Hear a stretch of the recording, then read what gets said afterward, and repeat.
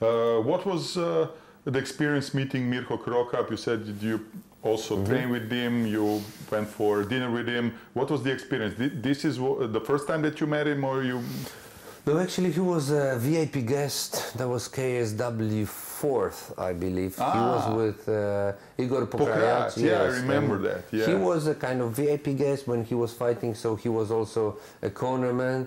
But you know, it was a big thing for us. You know, Mirko, he is a big name till now. But you know, when was it, like more than 13 years ago? Yeah, I think so. He was the hugest, you know. So when he came, he didn't took any money from us. He just wanted, you know, to guarantee the hotel and flight and some, you know, benefits, but no money, like, you know, you need to pay for such a huge name. So we were shocked. We were shocked with my business partner. We just thought we have a saying. I don't know if you have the same, that we caught God's leg, you know what I mean? You have so it's like, wow, the same expression came here. to, you know, KSW 4th. That was the time when we did the show in the Champions restaurant. So that was for 300, 400 people maximum, you know. So that was a small, tiny restaurant for in the Marriott Hotel. I was working there as a promotion manager. That's why I could manage to make it happen also in the Marriott. So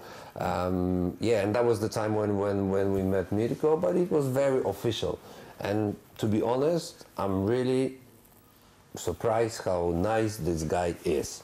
All the talks, you know, because in the industry, even if it's so big, it's small. Yeah, you know, people talk about people. Very small. Yeah. So when you and really all those, I think it's a myth about how naughty Cro Cop is. Really nice guy.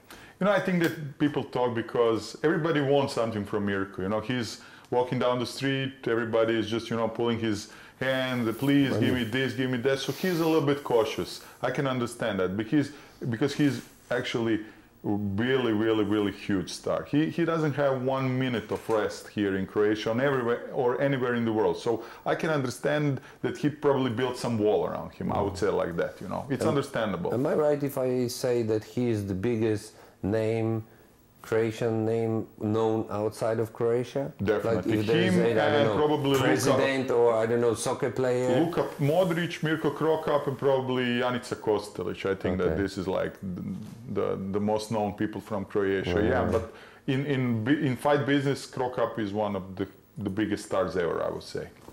Yeah. So we are lucky to have him because everything that happened here, actually, it's kind of a product of what he did all these years. Sure.